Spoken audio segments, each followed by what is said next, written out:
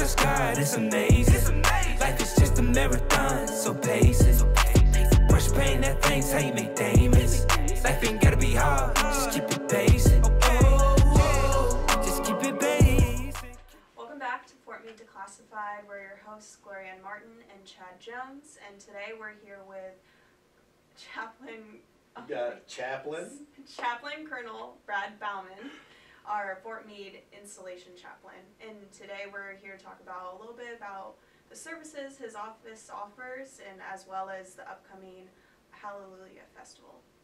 Harvest Fest. Harvest Festival. I know.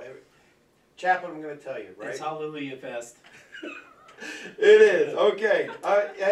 You would be funny when it came out in like command and staff. I was like, wait a minute. No, actually I asked for that to be done because I was heading up the initiative to change the name. Yeah. And so there was a discussion back and forth, but then we decided to go with Hallelujah Fest. And if you drive across Fort Meade, you can't miss the little clusters of signs that we have put up there. So as of this year, it's Hallelujah Fest. So as a chaplain, because at least how it was told to us to start with, 12, 13 years ago when Hallelujah Festival started, it was to give, people who did not want, necessarily the traditional, scary Halloween vibe, but a chance for them to get out. Is that sort of how you see it, or is that important? Is that something that people have come to you and said, hey, we like a kinder, gentler Halloween? Yes and no. Okay. So again, historically, it's been the Hallelujah Fest for, I don't know how long. It was originally started with our gospel congregation. Mm-hmm. And over the probably past 5-6 years, it's came back to our office, the religious support office, and so we've taken it over. There is truth to that statement that some folks are looking for an alternative to Halloween activities, and so some traditions are not accepting of the Halloween holiday. But their history is replete with examples of harvest festivals, end of year festivals where people come together, they rejoice about the bounty or lament about the lack thereof. But usually around this time of year, October, there are different festivals, and so we'll, like I said, we'll keep it as the Hallelujah Fest this year. We'll probably look at it, over the next year if we want to modify it to a harvest. But there were two other activities on post that may have been confused if we this year changed it to a harvest festival. But yeah, the activity itself is very controlled. It's we don't encourage folks to dress in the traditional types of way of goons and goblins and tricks or treats and some of the traditions there, but our doors are open to everybody, and if somebody wants to come as whatever, we're going to let them in. In my previous job, I was the chairman of the Joint Chiefs of Staff chaplain, and so if you look at the emblem or the staff badge that we wear, there are 5 different swords on that emblem, and it used to be 2 cross swords and 2 upright swords, and now we added a 5th sword over the past 2 years, which was Space Force. So Army, Air Force, Navy, Marines, and Space Force are the 5 elements, and I say that to say that I had the opportunity to work across all the services. And a lot of times when you've risen to the level of colonel in the Chaplain Corps, which we only have 2 general officers, so the probability of moving up to a general officer level is extremely low. And so you get up to 06 as a chaplain, which is a challenging rank to make. You're pretty much a subject matter expert in issues of the military. and a lot of my peers, myself included, prior to coming to the Joint Staff, I knew about the Army.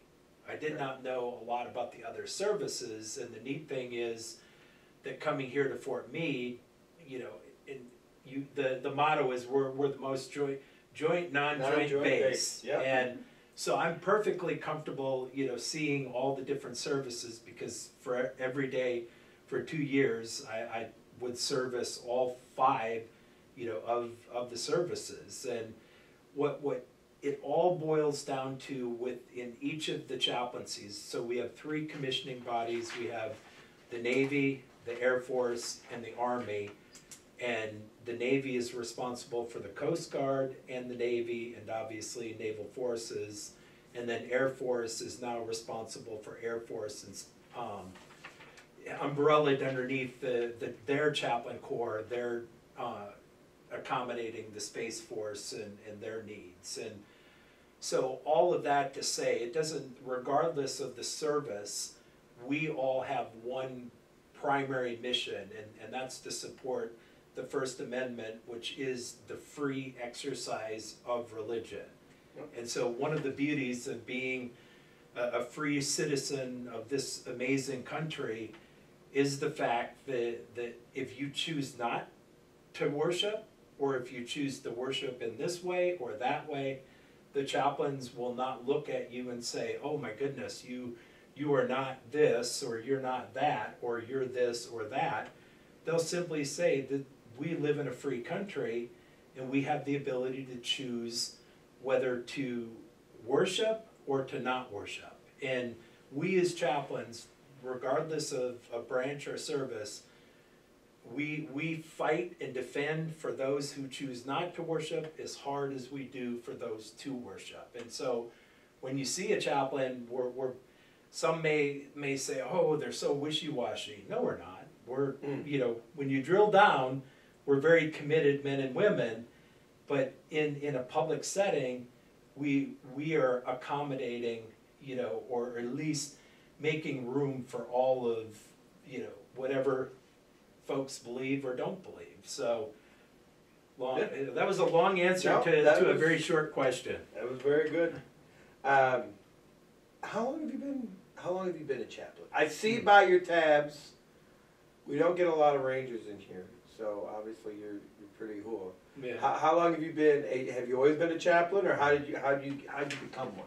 Yeah, so I joined the Army National Guard when I was 17 years old. Between my parents, it was literally after my 17th birthday, they signed a waiver. I joined the Army National Guard. I went to Fort Benning, now Fort Moore, in 1988 as a 17-year-old kid, not yet fully considered an adult, with a Minnesota buddy platoon. So all of us that went to basic training went from wherever we lived in Minnesota down to Fort Benning, Georgia in June, and we were not used to the weather. A little different, right? A little different. Yeah, a significant difference. But so I did 8 years as an infantryman in the Minnesota, Maine, and Missouri Guard.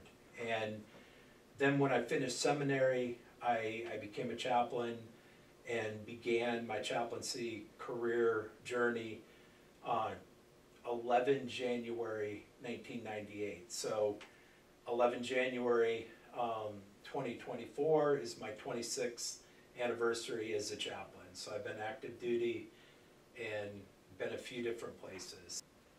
What kind of support do you get from the other chaplains on the installation when it comes to planning these sorts of events? So that's a great question.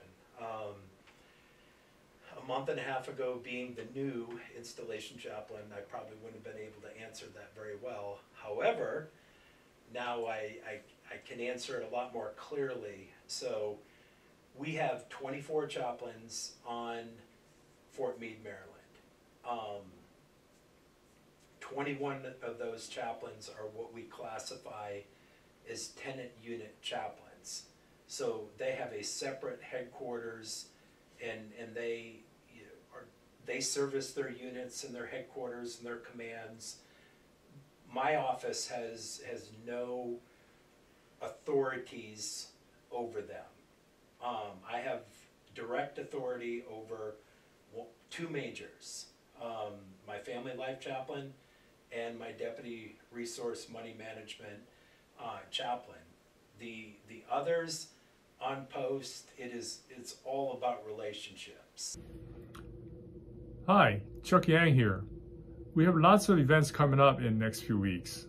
On 25th, Right Arm Night at Club Meade. On 26th, Community Council and Town Hall. On 27th, Hallelujah Festival and Retiree Appreciation Day, honoring all our retirees. And of course on 31st, Halloween. And as a reminder, you can check out all mentioned events on our Facebook page. Now back to the conversation.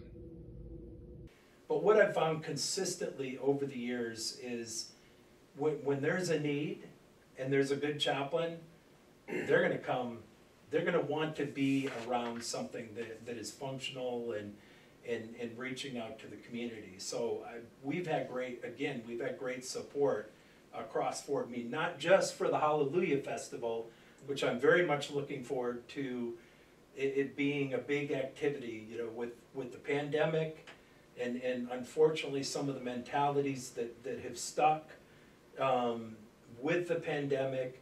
A lot of people went off of the installation, went off of, you know, Fort Meade, Maryland, the Post, and they went to local churches. However, a lot of them want to come back. Unfortunately, we the Chaplain Corps writ large have been slow about, you know, just moving forward like, hey, things are back to normal. You know, the religious support operations here on Fort Meade are back to normal. And so we're really hoping that this Hallelujah Fest is going to be one of those activities that just really generates energy and excitement. Are kids going to get candy? Kids are going to get a pile of candy. That's what I'm talking about. Yeah. Okay. No I love giving candy because my kids are all grown. They're 22, 23, 24, and 26. Nice. But we used to have small kids. I love giving families sugar and sending them home at the end of the day. It's a blessing. It's like practice grandparenting. Mm-hmm. Yep. What kind of other activities can people expect at this? Okay, so the actual event's going to be happening at the Argonne Hills Chapel, which is, just Google it. Actually, I recommend that you stop at one of the signs and do the QR code, and it's going to bring you right to the Facebook page. And so Argonne Hills Chapel, if you don't know where it's at, Google it. 6 p.m. to 8 p.m. One thing I do want to say, if somebody's listening, if you can volunteer and you would like to volunteer, please call the number on the various placards and we will get you plugged in. But folks are going to come through a single point. We're going to register the kids. We're going to give them a ticket. And then as the kids come, they're going to go through a pile of different organized games and activities, all of which is, you know, again, they're going to get piles of candy, they're going to get toys, they're going to get all kinds of neat stuff. And then what we're doing is we have a food truck that's going to be coming in, and it's going to be parked behind Argonne Hills Chapel. We're going to have bright lights back there. We're going to have a bouncy house back there. So as everybody safely filters through the various stations at Argonne Hills Chapel, they're going to culminate with being able to get a hamburger, a bag of chips, a drink, and plenty of candy. And then if they're going to want to hang out some more and be in the bouncy house. So that's kind of a big, you know, overview of what the Hallelujah Fest is going to be like. So if you'd like to volunteer, we would love to have you come out. Share that also on the Facebook page, so we'll get that out with this. Actually, we'll get it out probably before this comes out, but we need volunteers. Yes. Mm-hmm. We can do that today. So when we have people listening and watching, if somebody comes, I guess getting back a little bit to what the initial intent for Hallelujah Festival way back when was for, Yeah. how do you tell if, you know, somebody comes to you and is like, hey, chaplain, is this okay for me to do religiously? I know as a Muslim, there's a lot of times I gotta come up and the first question I'm asking, like, hey, can I do this? How do you, I'm sure that's not an uncommon question. It's not an uncommon question. In fact, I grew up in a home that did not practice the celebration of Halloween. And so I understand it from both sides. My wife and I, over the past, we'll celebrate our 32nd year of marriage next summer. And ever since we met in Bible College in Maine, both of us, our passion had been working, teaching, taking care of kids. That's always been our passion. And so we have been doing this, you know, long before I became an Army chaplain. My wife and I were children's pastors at 2 different churches in Minnesota and Minnesota and Missouri. But we've been doing these Harvest Hallelujah festivals, you know, for years and years. And over the years, we've had families that are like, well, no, I don't want to. You know, and I would say the same thing 30 years later that we said way back then, well, you don't have to. There is nothing that is overtly religious or other than the fact that you're coming to a worship facility, which is the same worship facility that we have several faith groups meeting in that facility. So there's nothing that's like overtly, oh, well, you will have to, you know, pick up Bibles or Bible verses, or no, it's not an event at which, it's not a church event. It is a Halloween trick-or-treating alternative. So the nice thing is it's Friday, the 27th, and so and Mom and Dad want to bring the kids out for an alternative at Argonne Hills.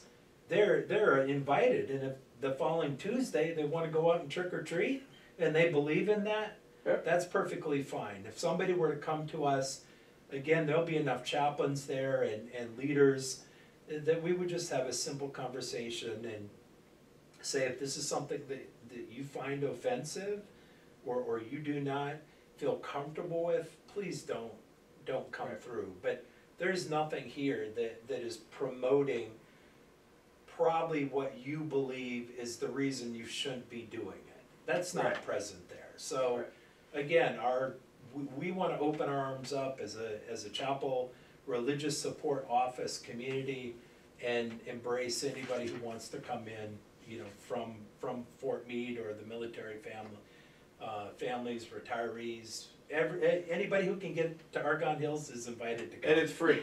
It's 100% free. That's fantastic. It is. We love a free activity on the installation. Oh yeah, yeah. Well, I do. Free is good.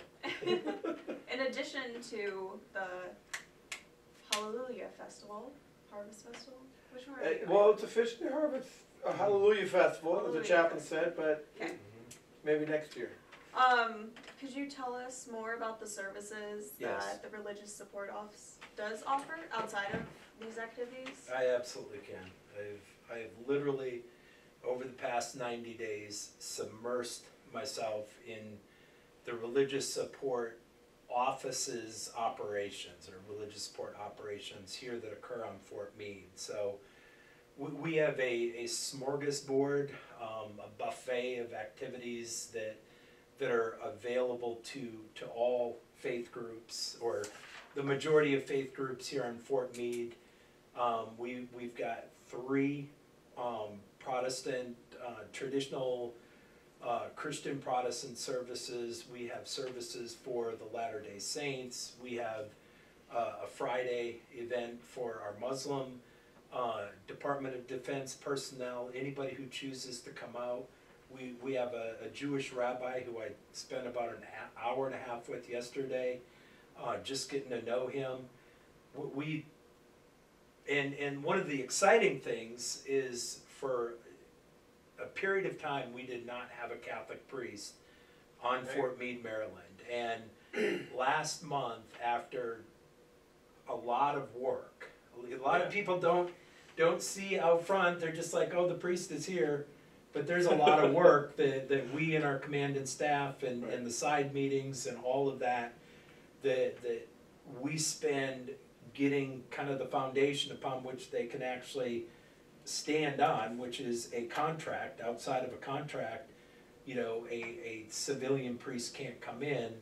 So we finally got our Catholic priest, Father Patrick Monahan, and he started, I don't know the exact date, I think 17 September, if memory serves me right. And then 21 September or 22, that Friday, we celebrated the feast of St. Maurice, the patron saint of Fort Meade, Maryland. And since then, we've been having Catholic Mass back at the Our Lady of Peace Chapel, which is Argonne Hills, at 9 a.m. on Sunday morning. Thank you, Chaplain Baumann, so much for joining us today on today's podcast and telling us more about the Hallelujah Festival and all the services that the RSO has to offer. Thank you, everyone, for joining us today, whether you're listening or watching, and we hope to see you next time on the next episode of Fort Meade Declassified. God, just God, it's amazing. Life is just a marathon, so patient.